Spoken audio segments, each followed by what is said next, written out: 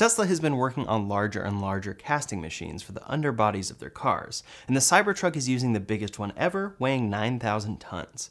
Ultimately, Elon Musk would love if the entire underside of the car can be stamped in one press, like a Hot Wheels car, and Tesla this week is reportedly one step closer to that.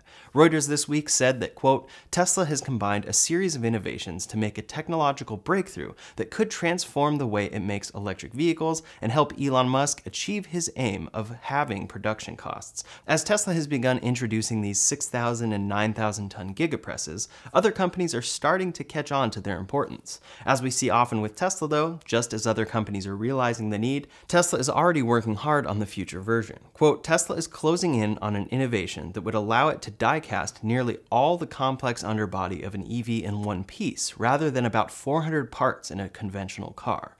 This will be a huge piece of making their affordable EVs in massive numbers.